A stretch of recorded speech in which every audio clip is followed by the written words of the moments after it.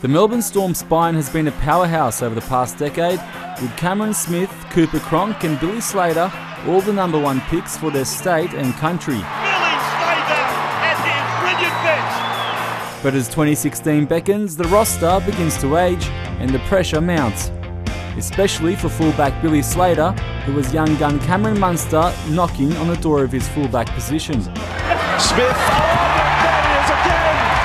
Munster! A sensation he's had to deal with at club, state and international level, with the likes of Matt Bowen, Carmichael Hunt and Greg Inglis vying for the custodian role. Slater slices through and Inglis collects the points. If the Storm are able to combine the injection of youth alongside their veterans, the Melbourne side will yet again be a team to reckon with. Munster! What, 3 or 4 disallowed tries from that first half?